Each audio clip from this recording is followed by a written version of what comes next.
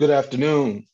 I am Christopher Miller, Senior Director, Education and Community Engagement here at the National Underground Railroad Freedom Center in Cincinnati, Ohio. We welcome you to Unmasking the Realities. Launched in June of 2020, this virtual series was curated to spark meaningful conversations that tackle uncomfortable contemporary topics related to injustice and inequities. The goal of these conversations is to provoke constructive action towards justice and equity. The Black Lives Matter movement, formed in 2013, has been a focal part of the movement against police brutality in the US. In fact, interactions between the police and the Black community has been an issue of concern for centuries. Last year, we witnessed the largest mass protest in US history. And at the core of the protest was the matter of police violence against the Black community. Before I introduce our outstanding panel and dive into our conversation, we have a brief message from our sponsor, Gallagher Insurance. Representing Gallagher Insurance is Rodney Johnson. Thanks, Chris. Really appreciate that. You know, Gallagher, this is the third year of our partnership with the Freedom Center. And we're so excited to continue to find ways to collaborate and really build upon their organizational efforts to make sure that people in this country, around this world, understand the truths of our past and are really proactively working to make sure we continue to drive meaningful change around freedom, diversity, inclusion, equity, and of course, social justice.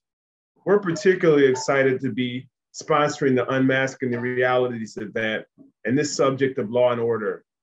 As we reflect, process, and continue to work towards driving meaningful change resulting from the painful murders of people like George Floyd and Breonna Taylor, and really countless others, we know it starts by having these very tough and very honest conversations to move forward and ensure history won't repeat itself. The saying goes, each time history repeats itself, the price goes up. With that said, we're extremely thankful for our partnership with the Freedom Center and all of their amazing work and contributions in bringing to light the importance, the relevance, and the struggles for freedom around the world throughout history and today. I'm also honored to be part of such a distinguished panel and thankful for this group and their collective efforts to bring about measurable change. Thank you all for joining us today and attending what is certain to be a powerful discussion. Chris? Thank you, Rodney. Last year, we held a remarkable conversation through this platform in regards to law enforcement officers. And this is somewhat an extension of that conversation. Major Earl Price with the Hamilton County Sheriff's Office was a contributor to the conversation, and he passed away earlier this year. Major Price was taking a lead role in addressing matters of systemic racism from his sphere of influence in law enforcement. Our continued condolences to the family, friends, and colleagues of Major Earl Price. Now I want to provide a little bit of historical context to our conversation. We are a museum that fosters and promotes history and greater understanding. And when often we hear politicians and public officials talk about being a country of law and order, it's very important that we take the necessary action to look back and see exactly how law and order has played out in our society. The early stirrings of law and order politics in the US occurred in the 1830s during the Underground Railroad era. In response to agitation for expansion of voting rights.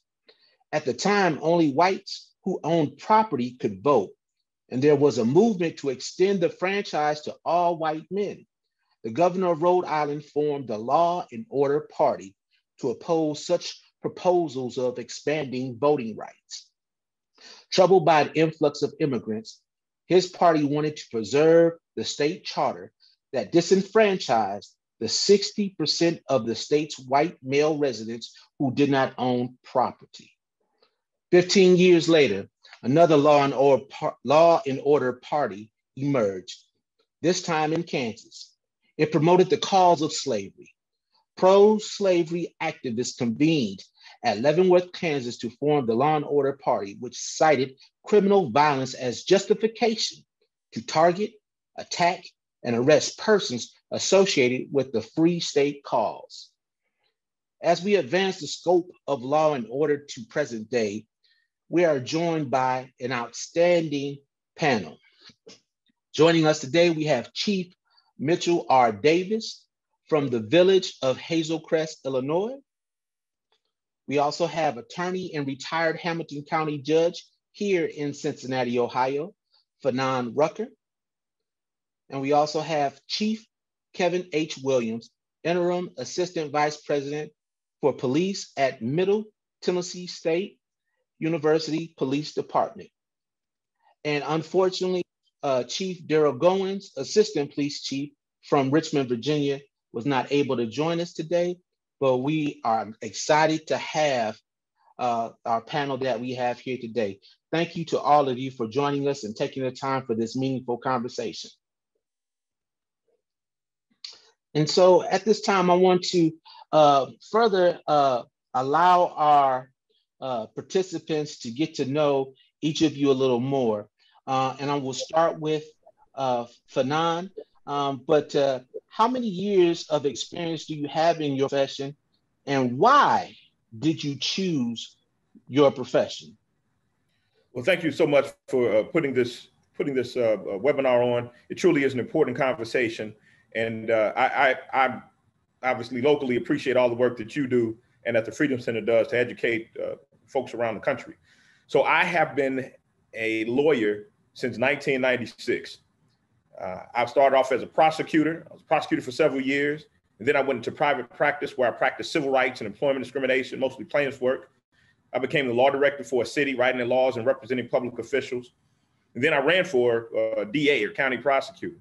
In 2007, at 35 years old, I became a judge where I sat for almost 13 years, presided over several 100,000 cases, all types of cases. And then in 2019, I retired and joined the Cochran law firm where I currently sit as a practicing attorney.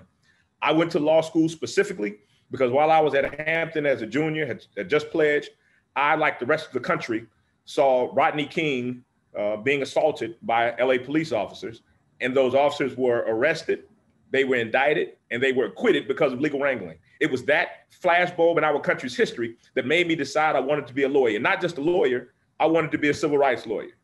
And so that's how I got into the field. It was specifically seeing a corporal injustice occurring and me wanting to do something about it. Thank you, thank you. And Chief Davis.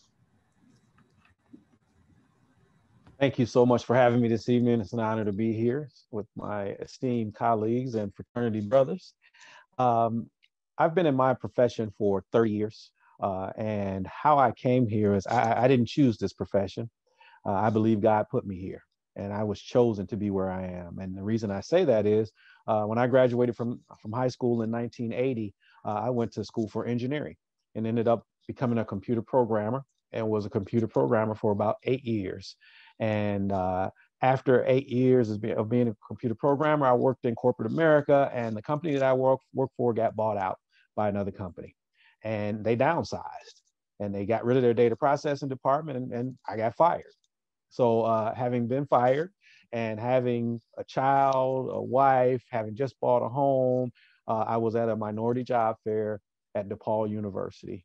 I got to support my family. That's my mindset. I can't be picky. I got to support my family. And law enforcement was never on my radar. And after going to this minority job fair, passing out resumes, I was contacted by a police department in the south suburbs of Chicago, where I had grown up at, not in that specific community, but in that general area. And they were hiring 3 people. When I showed up to the orientation, there was about 500 people at the orientation. And out of that 500 so people, I was number 2 out of 3 that was hired. And, you know, speaking of Rodney King, the judge just talked about being in college. Well, Rodney King happened right after I became a police officer. So, you know, I took it quite honestly as a job, but I'm one of those that if I'm going to do something, I'm going to do it wholeheartedly. And, I became a law enforcement officer. I was about 28 years old. And with Rodney King happening and just my personal experiences as a Black man, knowing how the police treat the Black community, I just took on that challenge, and I took on that God put me here, that if I'm going to be here, I'm going to do right by my people. I'm going to be the best professional that I can. And, 30 years later, I'm now a police chief and been blessed to be able to be in position right now where I can actually make meaningful impact. And that's what it's all about for me. Thank you, Chief Davis. And Chief Williams. Well, good evening and good afternoon, depending upon where you're at in the country. I'm honored to be here. My name is Kevin Williams. I've been in law enforcement for 43 years. I started out with the Detroit Police Department, which is the city in which I grew up in. And I'm currently serving as an interim assistant vice president for police here at Middle Tennessee State University. I've worked a number of departments. I've been a chief 5 times, all on college campuses. I have worked municipal law enforcement, and as a matter of fact, on March 3rd, 1991, Sunday, I was employed by the Los Angeles Police Department, and that is the day that the California Highway Patrol went in pursuit of Rodney Glenn King, and then LAPD took over, and you know the rest of that story. At that time, I was in detective school. My hair was fried, dyed, laid to the side. I'm working narcotics, asset forfeiture. I had it made.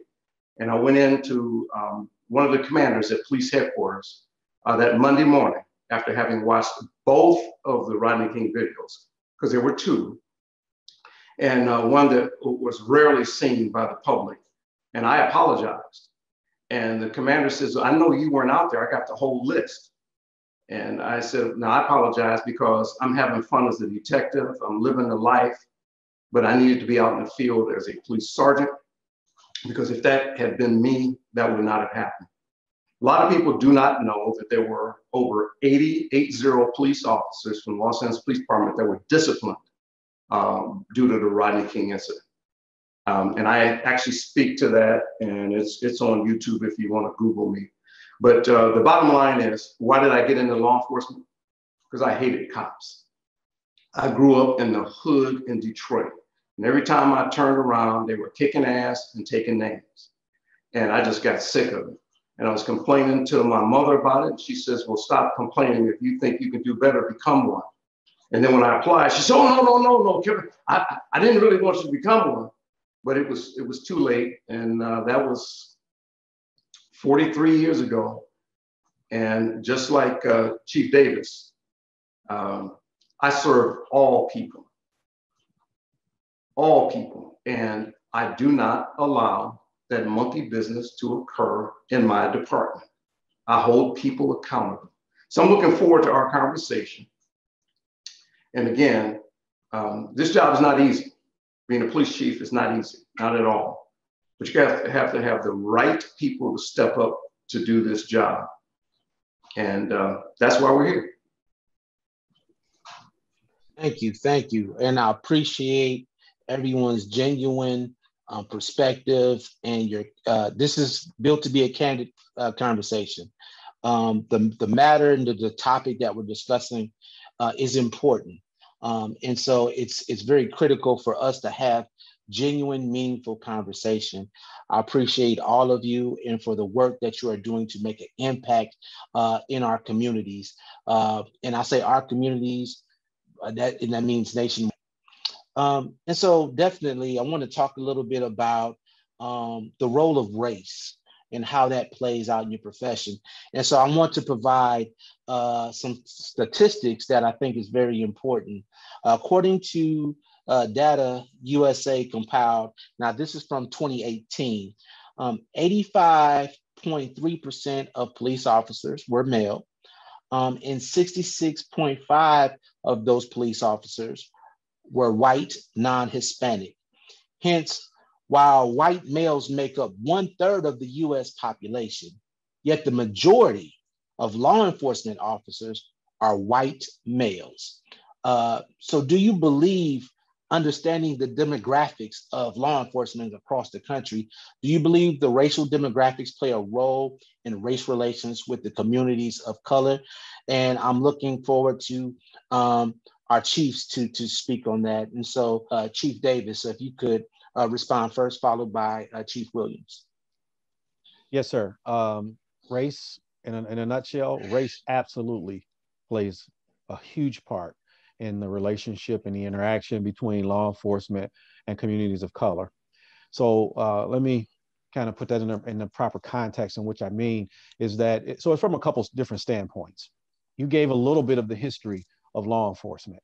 Some more history of law enforcement moving forward. You know, we talk about slave catchers and things to that effect. And then you move forward to the civil rights era when Jim Crow laws were being enforced, where who were the people that were, we got peaceful people out there marching, men, women, and kids in their Sunday best, but they're being beat down by who? Law enforcement folks.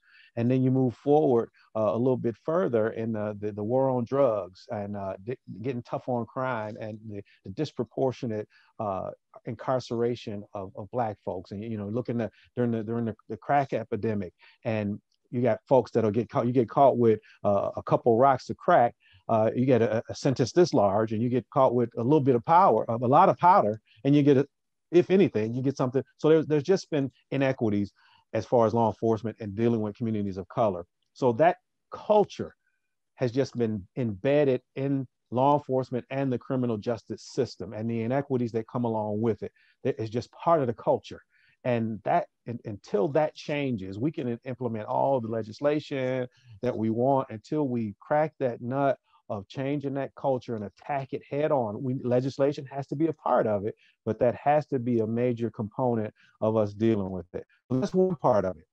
The other part of it is, it's just that from a cultural standpoint, our experiences are different.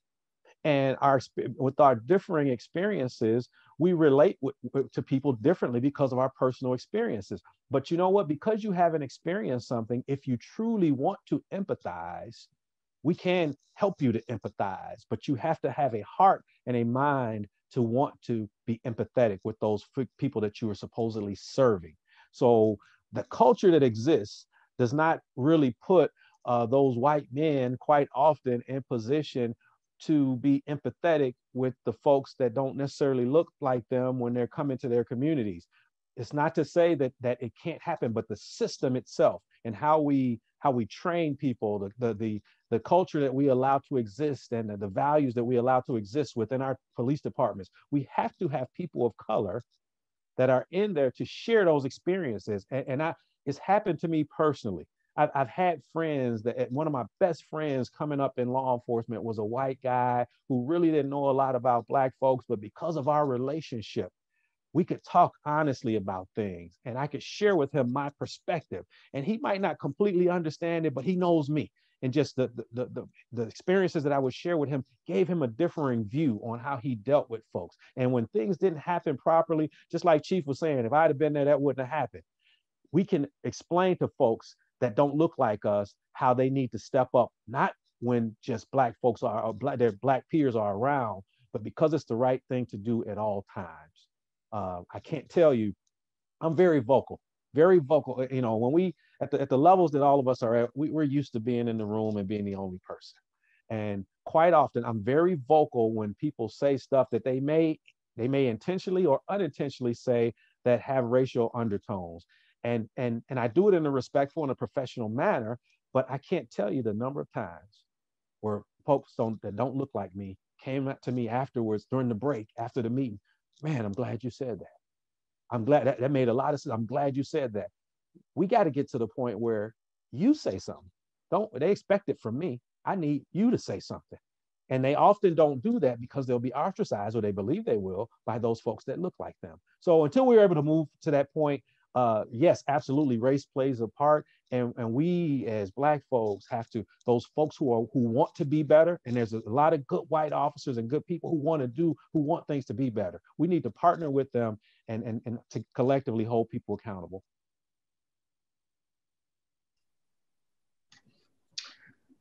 Christopher, I'll follow up, and I say that Chief Davis's experiences are very similar to mine. I left municipal law enforcement just over a decade ago to switch to academic law enforcement. I have not looked back. And the reason being is because our approach to law enforcement on college campuses is very different.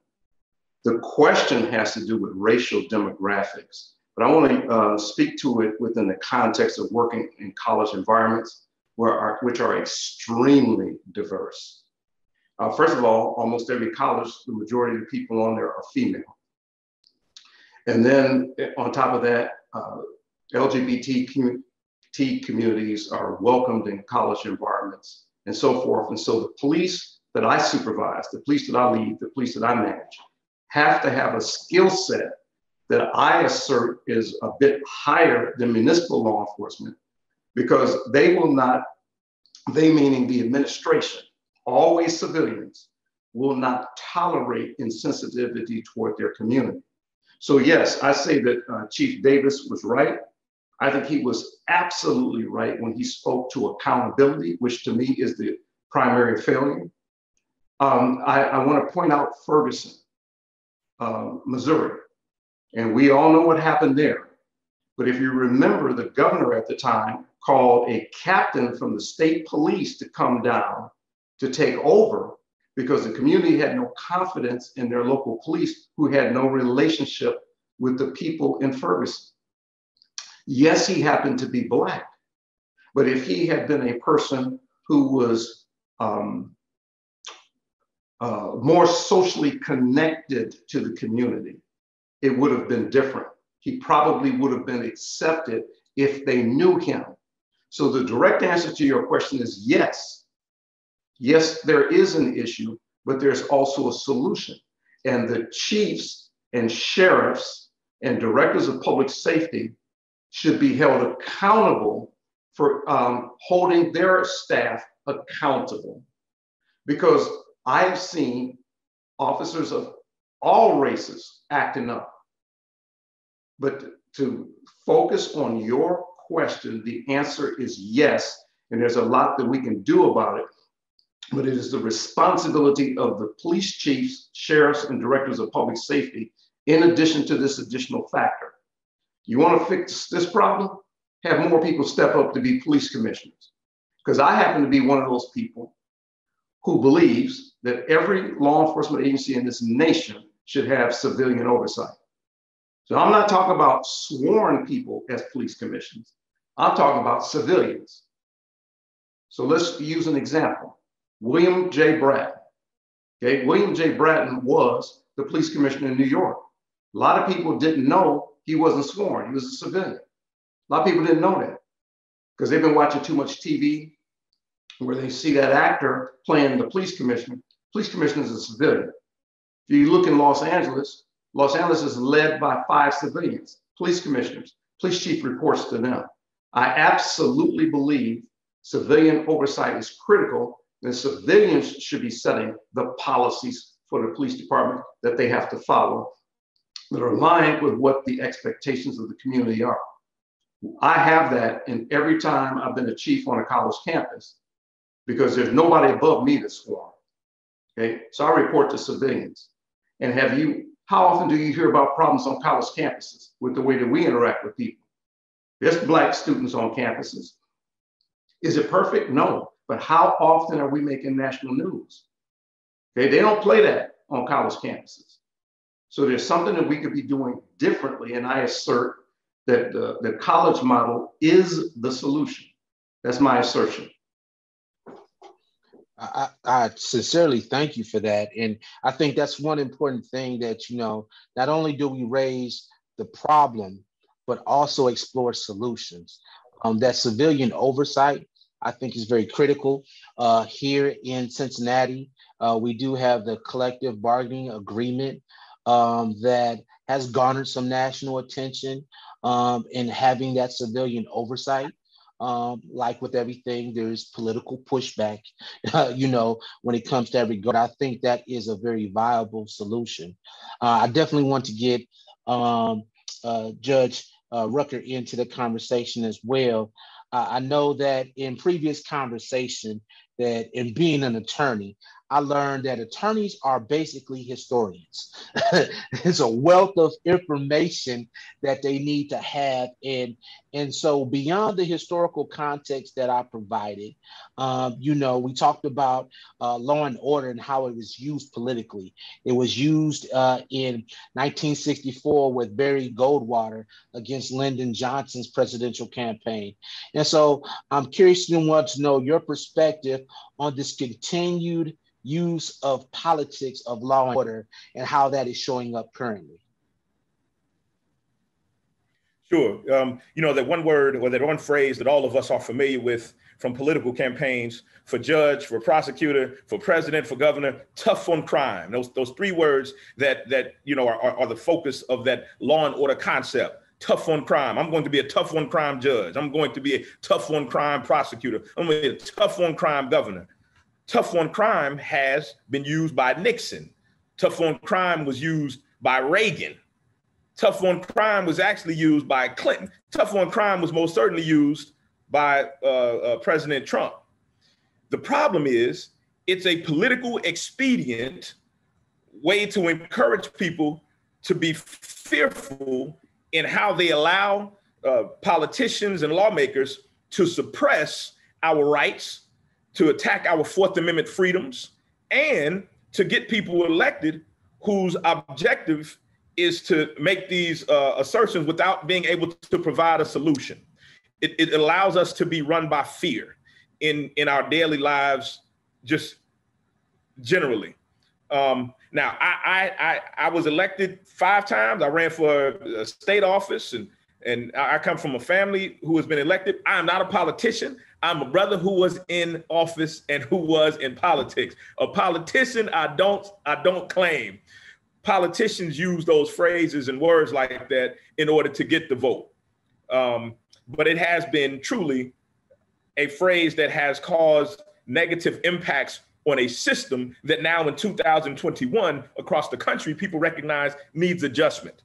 And unfortunately, it's taken a lot more time for us to get to the place of recognizing how to change things, how to be more progressive in how we deal with mass incarceration, how we deal with bail reform, how we deal with sentencing. I mean, we as we talked about, crack cocaine versus powder cocaine was the way that we had that law and order idea encapsulated in federal law, and it changed only after heroin became the primary drug of choice a few years ago, and the demographic of who was being locked up for heroin, who was impacted by it, actually was changing. When I first started as a prosecutor, 80% of my cases, particularly involving drugs, had to do with Black folks. By the time I stepped off the bench, 78% of my cases, particularly involving drugs, had to do with white folks. And they were talking, well, we need to do treatment. We can't lock folks up. That's not how we get our way out of this. So politically, that idea of tough on crime and law and order has sounded good for campaigns, but it has been deleterious and detrimental and destructive to the ends of actually achieving what we consider justice for larger communities. Thank you. I know the next question I had, I somewhat was unpacked, is navigating the reality of being of the Black community and being in law enforcement. But I definitely want to stick a little bit about the solution with the civilian oversight. It was a question that came in, and I want to pose that, and anyone can answer. But what would any of you recommend? Who would you recommend contacting about civilian oversight in your community? And so this person is in Charleston, South Carolina. So this is great. This is a national conversation. And so we have people who are listening to this and they like, that is a great idea. We need to have civilian oversight in our community with our law enforcement. What are the steps that can be taken by citizens to attempt to get that started in the respective communities? So in 2001 in Cincinnati, we had disturbances. We had riots here after an armed young Black man was killed by a police officer in our downtown community. It was like the 19th murder of an unarmed Black man in like 9 years. And as a result, we had, after the riots, we formed a commission called the Cincinnati Can Commission. And there was a lawsuit afterwards. Actually, a lawsuit may have been pending at the time this happened. And one of the things that came out of it was something called the Citizens Complaint Authority. The Citizens Complaint Authority is the Cincinnati version of our Citizen Oversight Board. And they hear complaints of police procedure, courteousness, and police misconduct as citizens. And this is along with the Office of the Internal Investigation, the Prosecutor's Office. But this is the citizen aspect of that, and they review. They can subpoena officers and witnesses. They can grab records from the police department. They review the police procedures. They are our Citizen Oversight Board. And I was part of the effort to help to, number one, shape how it developed and the powers that it has. And they're actually a renewal process right now for our collaborative agreement that was signed into being after that lawsuit was filed. You have to get the elected officials on board. You have to get, and it's extremely difficult, to get the police department on board. The FOP, and we can talk about the dynamics of the FOP and how that it creates a barrier in a lot of communities to the ability for communities to work together. But the police department has to have some amount of buy-in to recognize that whatever happens from that oversight board, there will actually be a consequence or an outcome.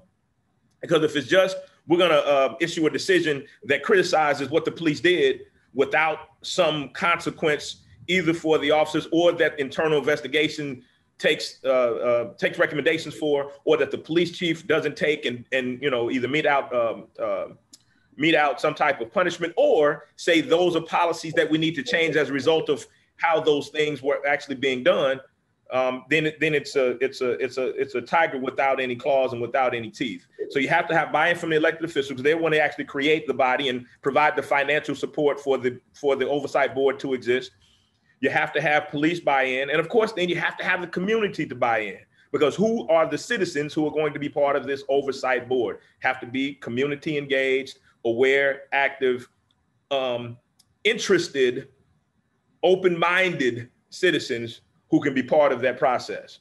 But there are federal models that citizens in any community can reach out to in order to get kind of a blueprint or a design of how these citizen boards are created and how they operate, and even how they can get funding. People can find that information pretty readily online. But those are kind of the major players that have to be part of it in order for it to be created and to be successful. Chief Williams, did you want to respond to that question as well? I know that you raised about the commissioner being in civilian. Did you have anything to add for that question? Yes, very briefly. I'm going to use the city of Los Angeles as an example. They have 5 police commissioners. They are appointed by the mayor. The city charter, the policies there do not allow the police chief to set policy. Only the police commissioners, only the civilians can set policy. Most people don't know that. I think that's a good thing. When I got to the University of Michigan for my oversight committee, it was established under the law. 2 students, 2 faculty, 2 staff. Very diverse, and I didn't get to pick them. The students picked their 2 representatives. The faculty picked their 2 representatives. So the direct answer to the question that was posed is it depends upon where you live. In one of the states where I live, in Oregon, in that city, the police commissioners express interest to the city. They are vetted, and then they are seated, if appropriate, on the police commission for a specific period of time. But the bottom line is people are marching, they're shouting, they're screaming, they're burning, they want change. Well, guess what? We've got systems already set up in many cities across this country to affect change. Civilians should be on these police commissions and on the types of boards that the judge was talking about. And if not, go to your city and get that established. Okay? And those are just some of my suggestions on how to do it. No, one of the, and I'm going to go to you first, Chief Davis, with this question. We brought up culture and about how the culture within law enforcement needs to change. And so is implicit bias or cultural competency training, should that be required to be a part of the professional development of law enforcement officers? Absolutely, I think it should. And actually, here in the state of Illinois, it's part of legislation. It's part. So we've had a couple criminal justice reform bills that are now law. We just one just recently this year that was just sweeping, not something like never before. But there was a one several years ago, and in both of them they addressed training, specific training, as far as cultural competence and implicit bias. And I've traveled long before George Floyd was murdered, and even before Michael Brown was murdered. I traveled the country teaching my colleagues, most who don't look like me, about bias, implicit bias, and how to deal with how the law enforcement deals with Black folks at the end of the day. And I share with them up front that, you know, the things that I'm going to talk to you about is going to make you feel uncomfortable. And only those who want to get better will receive what I'm going to tell you, and they'll do something with it. But, and I share my personal experiences, and implicit bias and cultural competency. Once again, those are cultural competency is just that.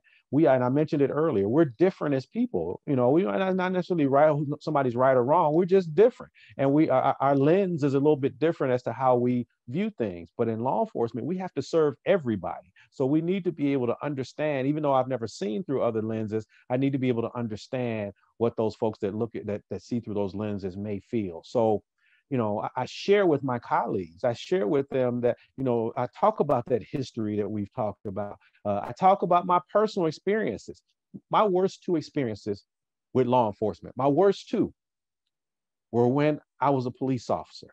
And in both instances, the officers knew I was a police officer. And in one of those two instances, I was a police chief, and the guy knew I was a chief, but told me he don't care. And they abused the power that they had.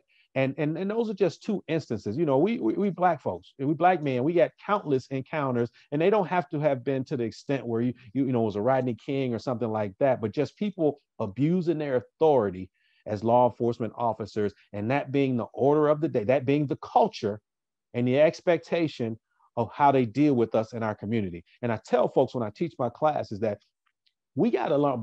Black folks want, especially challenged communities, they want the police there, but they want the police there doing the right thing. They want police doing the right thing, and they want to be treated fairly in doing the right thing. They want the people that are committing crimes in our communities to be arrested, but they want people to be treated properly when we do those things. And we have to learn as a profession, we police those that are committing crimes, and we serve the entire community, and we respect everybody. Even if I'm arresting you, I might not respect what you've done, but I'm going to treat you with respect and equitably treat you, so that we've got that process by which it's procedurally just. In a procedurally just process, folks, nobody likes to go to jail, but they're more inclined to accept things if they know that they're getting a fair shake throughout the entire process. And when you get a process that, you know what, you did what you did, and probably 99% of the people I've sent to prison, from things from murder down to what child molestation, I could probably sit down with most of them today, right now, and wouldn't have a problem with them, because when I dealt with them, they did what they did, but I treated them as a person.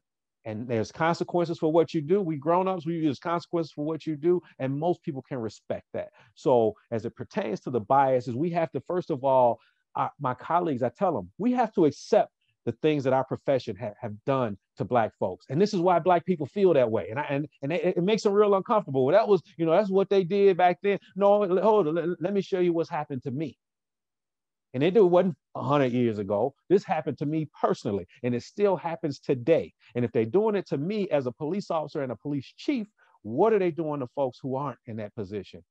And how is leadership, and what kills me is when you talk to somebody within a police department and you tell them about somebody who's doing things they got no business to do, and they say, yeah, that's just so-and-so.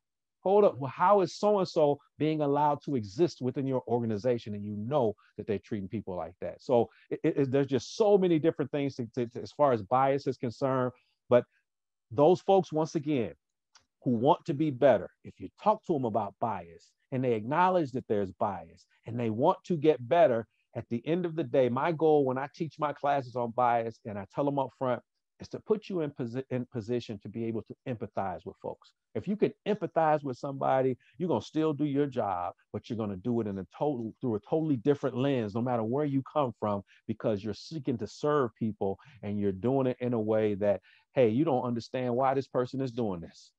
And if you do understand why they're doing it, you might not like what they're doing, but you're going to treat them in a different way. So, you know, it absolutely is necessary. It's in legislation here in the state of Illinois, and, you know, folks don't like it. And they think, you know, I'm just going to sit through this class. But those are those who don't want to change. And as Chief Williams was talking about before, and as the judge has also talked about, we've got to hold folks accountable as leaders. And that's why we have to have like-minded leaders, Black, white, or whoever you are. As long as you're holding your folks accountable that you're going to be treating people in an unbiased way, then we can try to move this thing forward. I want to shift just slightly with the conversation and explore training in the profession of law enforcement. Police officers do enforce the law as a civic responsibility. However, lawyers, prosecutors, judicial positions have to have either substantial educational experiences or extensive experience professionally to obtain those positions. With law enforcement officers, the requirements are far from the requirements of lawyers, prosecutors, and judges, even though they are the ones that enforce the law as a civic responsibility. Do you see a need for change or reform in the length of the training classes for police academies and continuing education program for officers to replicate other standards required in government? And more so, instead of it being led up to a state legislation, like Chief Davis had talked about, for this possibly being a federal legislative act of increasing the training and requirements of law enforcement. You know, your thoughts on that, and we'll start with Chief Williams, and then we'll go to Judge Fanon, and then finish up with you, Chief Davis. Back in the 60s, the federal government did some research and recommended that all police officers should have a minimum of bachelor's degree before they spend one day out in the field.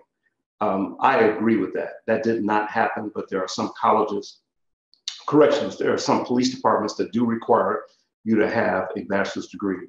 You asked a question about training. I strongly support an increase in training, at least 6 months. Would I like to see some federal standards? Absolutely, yes. We can't have a federal blanket standard for how a police academy is run exclusively because of states' rights, and every state is different and the laws are different. So I do believe that those laws that apply nationally, yes, there should be a very standard practice of how those classes are delivered. And these things like cultural competency should be required. It certainly is going to be found in the training for every college campus. So yes, I agree. There should be consistent training to the degree it can be based upon the differences of state laws, and it needs to be longer. And I say no academy should be less than 6 months. Yes, I absolutely agree. I'm like I said, I ran for prosecutor here, and I've been involved in a lot of police training issues, and got several ideas about how to make that thing better. But I'm one who certainly believes that there has to be, in order to for the people to recognize that there is a just process or that there's justice in our system, that there has to be consistency of it. I'll give you an example. In Ohio, there are 88 different counties.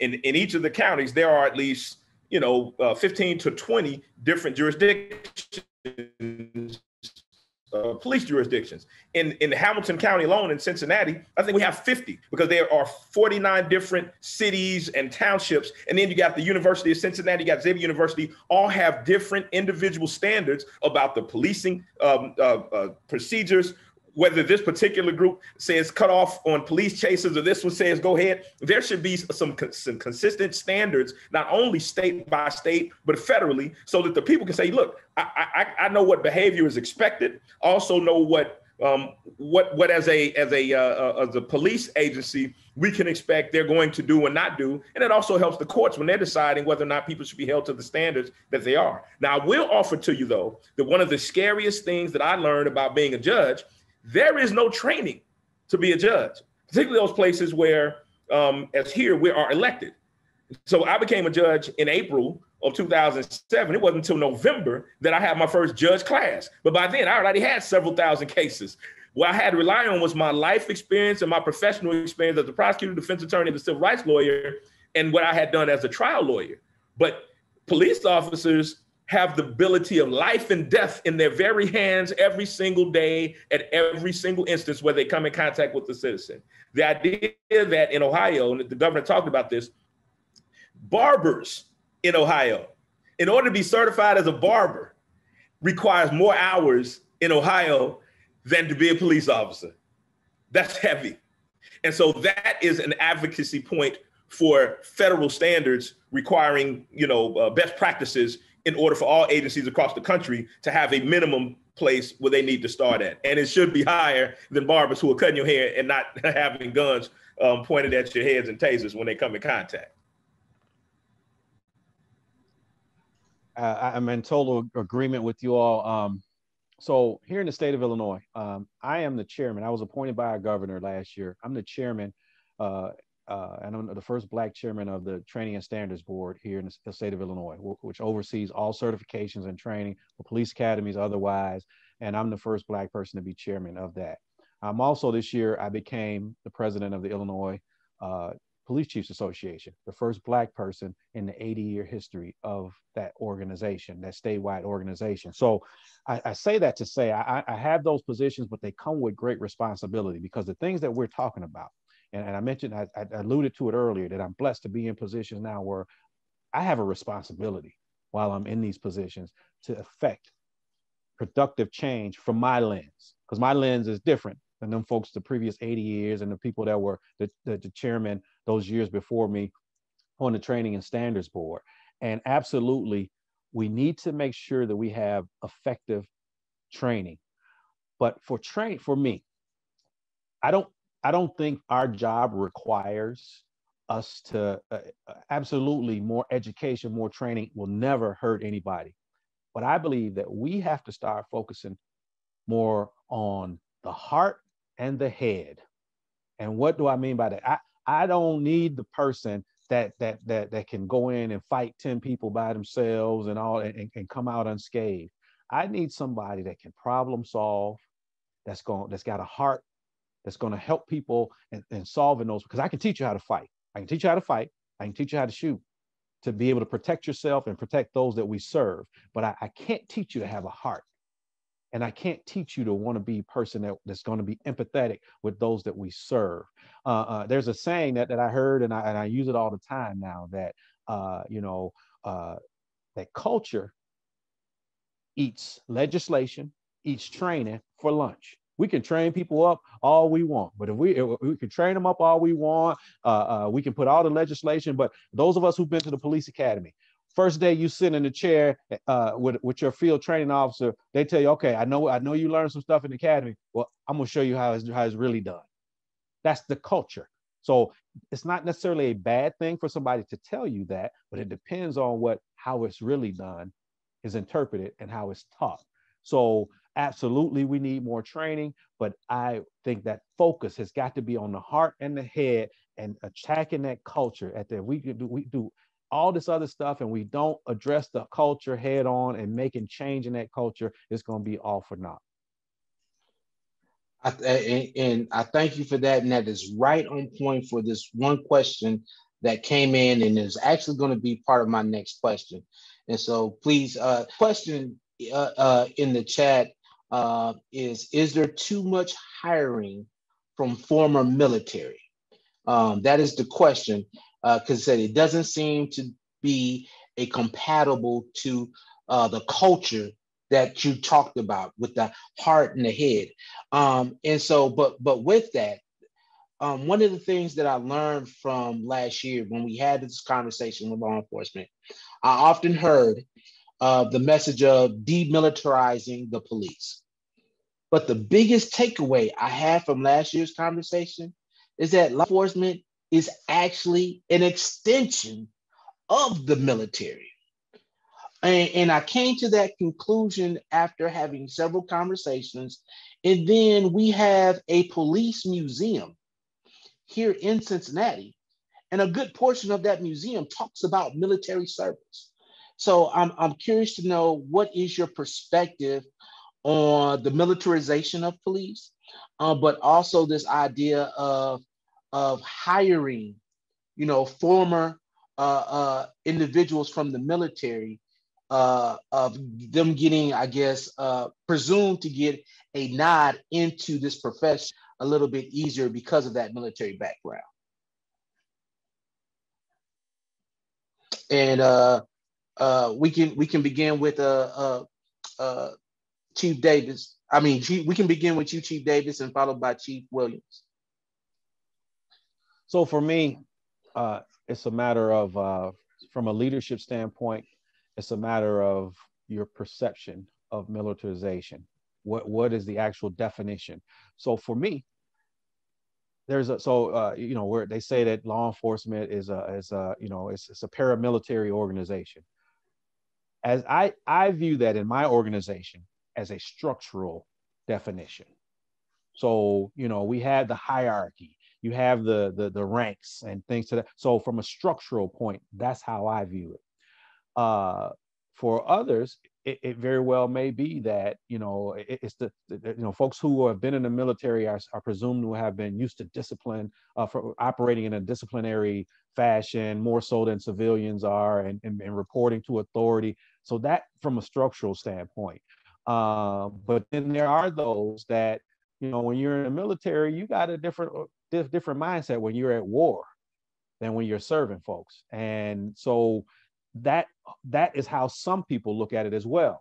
So when you talk about giving them a nod or giving them extra points for being in the military, once again, I think it's how you as a leader utilize it. And when I look at it, our veterans are quite often, they come home, they have challenges, and I look at it as giving them a little leg up because of their service to the country, not because I need somebody who can fire an AK better than somebody who hasn't been to the military. But that's me as a leader.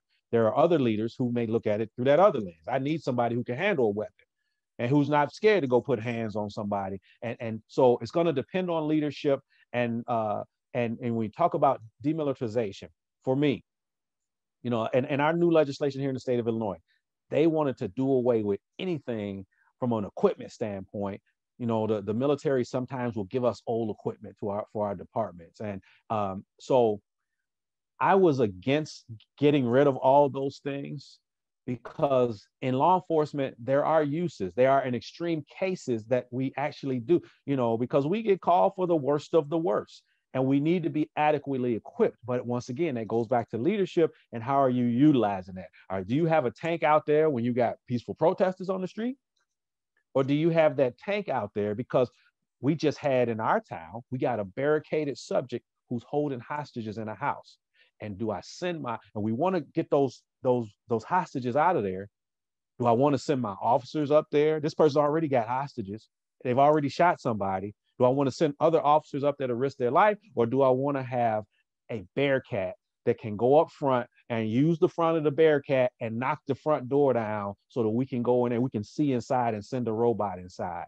So that usage, absolutely, I believe, is something, but it's measured. It's only in extreme cases. It's not every time you're out there and somebody's peacefully protesting, you follow them with a tank down the street, and you got guys with their ARs walking alongside of them. Absolutely not. So it's all about leadership in my eyes. And I understand that everybody doesn't see it the same way I do. So as leaders, they may use it in ways that I believe are inappropriate. So I understand completely why people may feel as though that demilitarization may be necessary.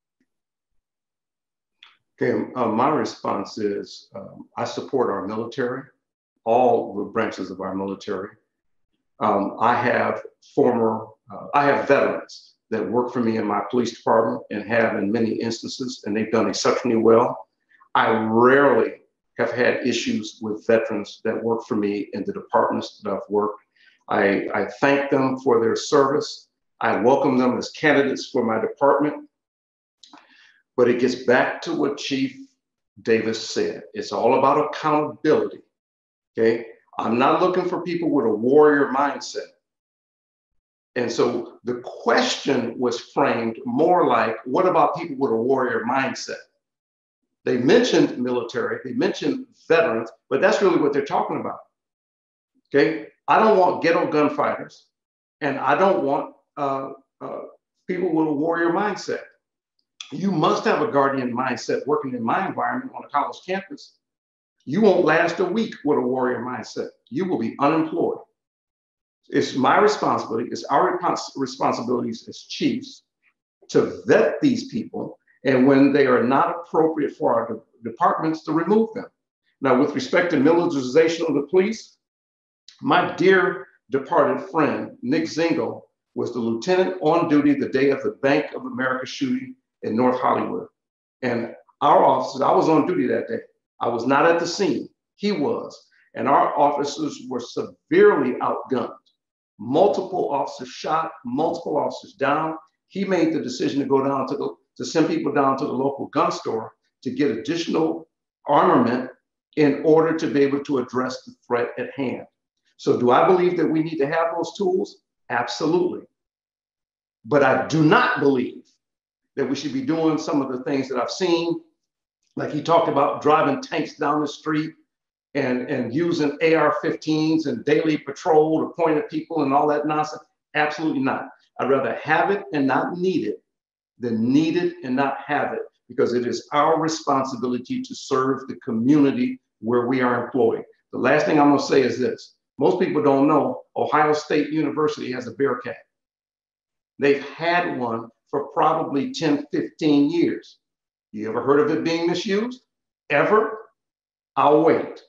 It has to do with leadership, and it has to do with the appropriate use of those tools. And when police departments misuse those tools, they need to be yanked or fire the chief and bring somebody in there that's got their hair screwed on right. I'm done. Thank you, Chief Williams.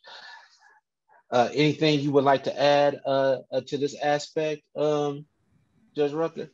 No, I'll yield to the professionals who make the leadership decisions on that every day. Absolutely, absolutely. It comes down to leadership. You know, I want to say that, you know, we are getting an hour in, and so if you do have any questions, please pose them in the chat at this time. But I just want to revisit some things that we had discussed. You know, talked about solutions, talked about having accountability by our law enforcement officers, but also looking to have civilian oversight. We talked about culture. How do we confront the culture that has existed in law enforcement? And one of the things that I believe Chief Williams just said, he talked about a warrior mindset versus a guardian mindset. I want to pause on that for a moment. A guardian mindset, that is someone who is willing to serve. I often have had conversation with the many friends that I have in law enforcement that I love and respect. But I tell them, you are in a profession to where you almost at times surrender your right to come home because of the profession that you have and the elements that you deal with. And so I often hear, you know, I'm just trying to make it to go home to my family at night. But I think everybody's trying to do that, I would hope, you know, regardless of what your profession is. But as a civilian, I respect the position greatly because I think it is a sacrifice. I don't know if there's anything that you wanted to add to that thought process of, getting into, this profession. You are making a sacrifice in doing that to your health, as well as to your well-being of coming home to your family. Well, absolutely, it is a sacrifice, and that's something that needs to be discussed up front before people get into this profession, because you talk about, especially since COVID, you talk about frontline people and first responders being heroes, and you've heard people say those things, but there's a lot of things that come with this. First and foremost, as Black folks, it's our community. As I told you, when I came into this, I didn't grow up wanting to be a police officer, but when I got here, I'm like, okay, I'm gonna be that guy that goes to our community, and I'm gonna be the officer that I always wanted to deal with, and I'm gonna be the example. I'm gonna help my community out, and you know what? I got out there, I went to the community, and I get out there, and they're like, "You Uncle Tom, you a sellout. You ain't Black, you blue now." And so I have to be honest with you. And early on in my career, I really that bothered me. And because I'm like, no, I'm not. I'm that guy. I'm not like them. But there are folks out there who are of that mindset, and it weighed on me as a person. And though I'm trying to do the right thing, that's something I had to learn how to deal with, and dealing with our people, and that there, there's some folks need to go to jail, and I can't hold myself because they've done something wrong. That's on them what they did, and I have to be able to, whatever they have to say, I can't internalize those things. But that's something I had to grow to do. It's not normal to walk into a house and see a dad and 3 babies that have just been gunned down in a home invasion. But our people, our people have to deal with that kind of stuff. And something in our new legislation here in the state of Illinois, they talk about officer wellness. And one big thing is if somebody says, okay, I want you to go out there and deal with people who are doing the craziest things in society, I'm gonna put you on that front line. But you know what? If I find out, if the public hears that, hey, Mitch Davis got an alcohol problem, or Mitch Davis has got a drug problem, he should be fired. He ain't got no business being in that profession. But they may not know that Mitch Davis got a drug problem or alcohol problem because of the things that he's subjected to every day. And if he tells somebody about it, then he might lose his job, because the perception is, you know what, we can't have you on the street. So some things that they've changed here in the state of Illinois is to make sure that it's mandated now that every year officers have to have some type of psychological evaluation just to make sure they're okay. And as leaders, we're providing programs like peer support, because people are more likely to talk to their peers when something is going wrong. And there's a groundbreaking facility here in the state of Illinois, whereby it's called St. Michael's House, that if we have officers who have substance abuse problems, where they can go, it's at a hospital, but it's segregated from the rest of the hospital, and they can go in there without fear of the press finding out that they're in there. And once again, if I'm gonna lose my job and people find out I'm on dope, for whatever reason I'm on there, I ain't gonna try to get no help for being on dope, because I don't want to lose my job. I'm just gonna deal with it, and then I'm really gonna make mistakes out there. So there's absolutely a lot of things that come with this, and it can weigh on you. That we see things that most people will never see in their lives. And I share with folks. I spoke at a graduation from the Chicago Police Academy a couple months ago, and I reminded these new recruits that in many instances, you're going to be meeting people on the worst day of their lives, and you have to remember that when you're talking to people, you're dealing with people, but also you got to make sure you're okay. Because once again, it ain't normal to be seeing a baby that's been shot in the face, and you trying to revive this baby. And we can't put that weight on our officers and expect them to carry that load and not there without any repercussions. We've got to offer them help, and we got to let folks know up front that it's okay not to be okay, because we will get you help, and you won't lose your job as a result of it. I have a something just came to my mind while you were speaking, and I'm looking at the chat as well as we are coming to a close. And I feel this is important to bring up this aspect. One, they were talking about public education. I'll address that right quickly. I'm a firm believer. Right now, there's a lot of rhetoric about critical race theory. And even though it has never been legislated into school, they're trying to legislate it out. But I think there needs to be this cultural competency in training. We're talking about law enforcement should have, our public in general need to have that cultural competency training, need to have that implicit bias training, not just for law enforcement, for everybody. So while we're trying to restrict talking about race in the classroom, we need to embrace by having these critical conversations in the classroom. They have to be part of the public educational curriculum. The one thing, the other aspect is you talked about mental health. And I think that goes both ways, because one of the comments was it can't all be on law enforcement when you have an encounter.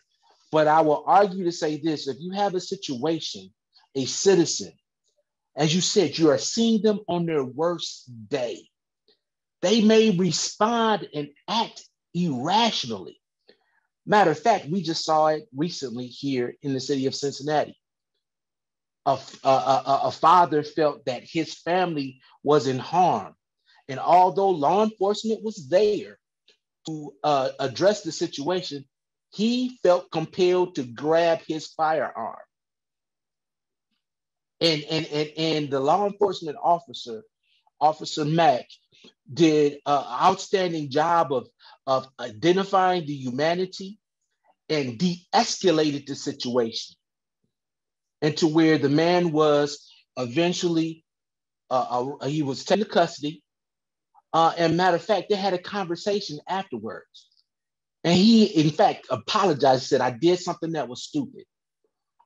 But that officer showed restraint. He showed humanity. And often what we do see is we see a devalue of humanity and understanding that this person is having a bad day. And we understand officers might be having a bad day as well because of what they went through. So maybe there might be a need for social workers to be involved in situations, not only for law enforcement, but also for the people that might be called on the scene. What would you say about having that level of that element of social workers and people who are trained to deal with these mental issues being involved in working collaboratively with law enforcement? Well, I personally think that's a great idea, but we have to make sure that those people are safe, because there are going to be situations that are extremely volatile. We've got to make sure that law enforcement has de-escalated the situation to the point that it's safe for the non-sworn, the unarmed people to come in and take over. This lunacy of sending mental health experts only to certain calls is going to have tragic results. Now, I did see the message in the chat, and it happens to be from one of our frat brothers, asking about educating the public. And because I know him so well, I know where he's coming from. We've had many conversations about why isn't there more effort to educate, to teach, to share with people why they need to comport themselves a certain way when they interact with the police. I happen to agree, but I'm gonna tell you something, that horse has left the barn. Because when people are seeing what they're seeing in national media, you name it, they're seeing all these things that are being projected over and over and over and over again. There's a very myopic view that is the police after us, and they're harming us, and they're hurting us, and they're killing us even though we're unarmed.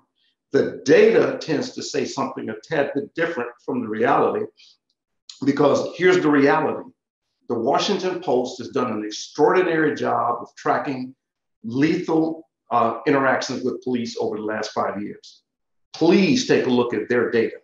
They've looked at every death at the hands of police for the last 5 years. And here's the average. The average is police kill about 1,000 people in the United States. That's all 50 states and territories combined. It's about 1,000 people a year. Of that, about 250 of them on average are Black. That includes, yeah, I saw the look on your face. Now, let me break that down for you real quick. Out of the approximately 1,000 people that are being killed by police every year, 1/4, 25% are Black. Now that number doesn't relate to what the narrative is in our community, but you can break that down two different ways. Here's the first way. We represent about 12 to 13% of people in the United States, but 25% of the people getting killed by the police are Black. So we're at double the average based upon our representation in the community. However, when you look at 250 people that are Black that are killed by police every year, and that's factual data, go to Chicago. We, people that look like us, gentlemen, are dropping our brothers left and right, and we ain't doing a damn thing about us killing us. Now, those are two different topics. I understand that. But I swear I wish we were doing more to save our brothers. And that's just Chicago. That's just one city. Just one city. You're losing double the number that police have killed in the entire nation. People don't want to hear that, though. And then when you really break it down to how many of us Black people were unarmed, it averages 17 to 19 a year. But on the street, you believe it's happening 30 times a week. So so education is critically important. It needs to occur. It absolutely must occur. But at the same time, we need to deal with the accountability that some of our chief peers are failing to do as it relates to addressing issues. And if I could take just 2 more minutes, I want to point something out.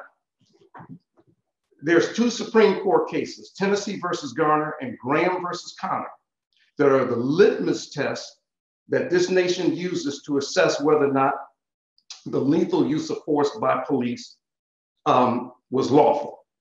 Okay, and that's the reason why those 2 Supreme Court cases are the reasons why almost every use of lethal force is determined to be lawful. It's because of the Supreme Court. So these decisions have been around for quite some time. Why aren't we educating the public to let them know that? So if they did not agree with these decisions, maybe they would have voted.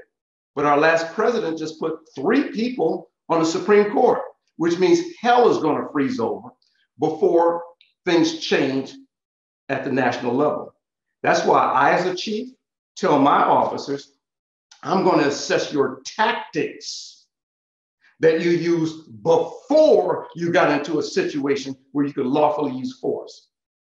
And if you think you were Dirty Harry, and you can see a car coming down the street towards you, and you're on the sidewalk, and you walk out onto the street and step in front of that car, and now you are in fear of your life, and you pull out a gun and you shoot, I'm gonna fire you for improper tactics. We need to take this thing to a whole different level in terms of our assessment of police use of force. It's a different conversation, but yes, we do need to educate the community, and yes, we need to hold our people accountable. I'm done. I thank you. I thank you. I thank you for your insight. We are getting short on time, and so I want to be respectful of everyone's time. I want to be respectful of everyone that has joined us live here today. The comments are coming in. I believe, lastly, those statistics that you mentioned, 1,000 police killings occurring annually. The percentage that you gave, 25% of those being African-American, although African-Americans make up 12% of the national population. I think that, it's important for us to look at those numbers. And I think overall, what was used before is culture. And so in closing, I definitely want to talk about culture. not only, and with the understanding that laws and policies reflect our values.